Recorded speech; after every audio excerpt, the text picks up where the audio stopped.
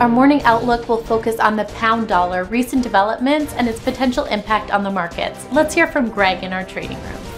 The pound fell 0.3% against the dollar in the last trading session. The CCI is giving a negative signal. The last session saw the Bitcoin fall 0.4% against the dollar. The ROC's positive signal. The oil dropped 0.7% against the dollar in the last session. The MACD is giving a positive signal.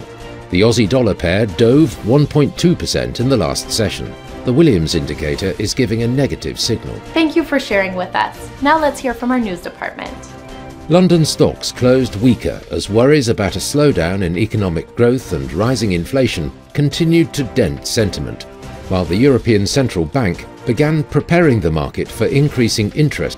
Oil prices edged lower following the announcement of new mobility restrictions in Shanghai, but remain near three-month highs amid signs of economic recovery from the world's second-largest economy. Thank you. Now let's hear today's most important economic events.